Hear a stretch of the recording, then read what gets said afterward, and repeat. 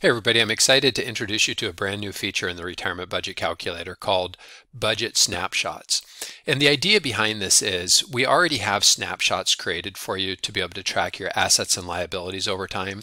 I thought it would be really cool if we could also track your spending.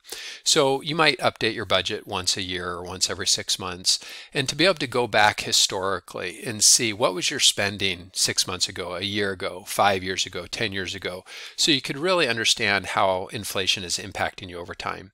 So if you want to learn more, see how you can use this new feature in the retirement budget calculator, let's jump in and I'll show you where it's at. Okay, so here we are in the retirement budget calculator, and you'll notice we're over in the budget section, and over here we have these different tabs that we can navigate through: your annual budget, your monthly budget, a budget report, and then budget history. This is where you can create snapshots for your budget.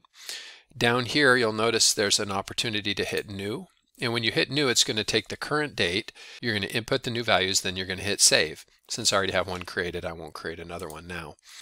But you can see what this report shows us is that in November of 2023, our essential expenses were $38,200 and our discretionary expenses were $10,000.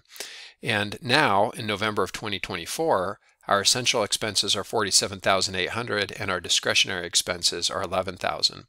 Now you'll notice if I click on this November 13th, 2023, and then I come over here and click on this little icon, this little compare snapshots icon, what it does is it's going to show me a report, and I'm going to be able to see how things have changed. So for example, electric, garbage, water, sewer, natural gas went from $600 to $700 a month. That's a 16% increase.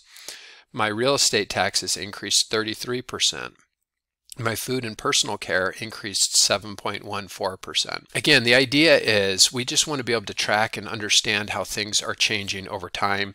Of course, in the assets and liabilities, we have a very similar feature to be able to show you how you can track your assets and liabilities and your net worth over time.